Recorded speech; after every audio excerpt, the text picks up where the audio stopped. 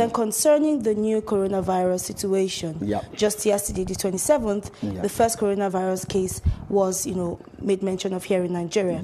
Now, we know that before now, the World Bank has come up with its projected growth rate for Nigeria.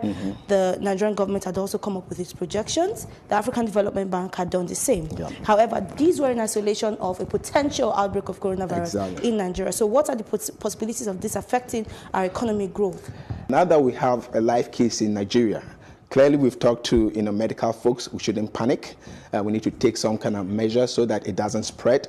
So it will depend on how we are able to manage it. If we don't manage it well and there's a lot of panic, business activities are going to shut down. Schools are going to close up. We've seen what is going on in South Korea, Hong Kong, and the others. But if you're able to contain it, then I don't see any reason why we will not be able to manage it and then move forward and try to meet up with those projections as long as we do the right things from economic policy implementation point of view. Would you suggest that this is a good time to shut down businesses? I think it's too early. I mean, I think really what we should be telling people is people not to panic, right? Because sometimes really the fear can actually let an economy actually start going on the downside rather than the actual